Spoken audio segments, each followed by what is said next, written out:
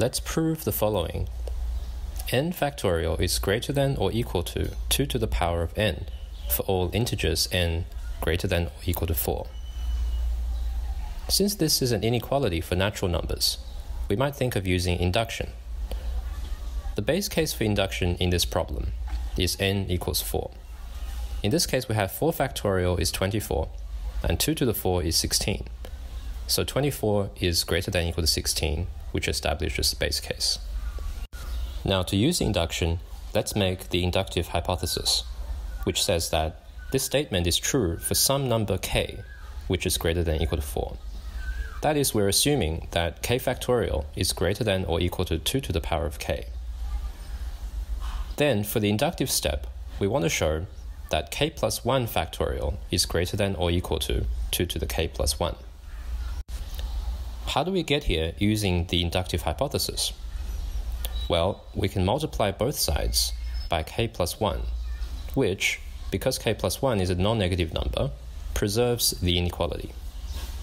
So starting from the assumption, we now know that k plus 1 factorial is greater than or equal to 2 to the power of k times k plus 1.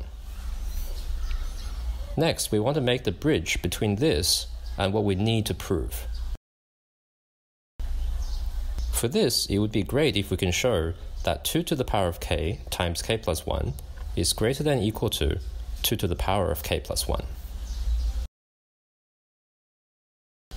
To see if this is true, we observe that both sides have a common factor. So we can factor it out as follows. Now here, we can cancel the factor 2 to the k. Because it's a positive number, we won't run into trouble with division by 0. So this inequality is equivalent to the inequality k plus 1 is greater than or equal to 2. Now, is this true? We started with the number k at least 4, so the left-hand side is at least 5, which is greater than or equal to 2. So this inequality is true.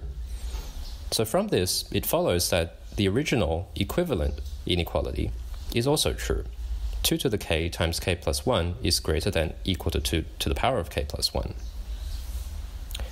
Finally, we can combine this with what we already know to get a composite of two inequalities.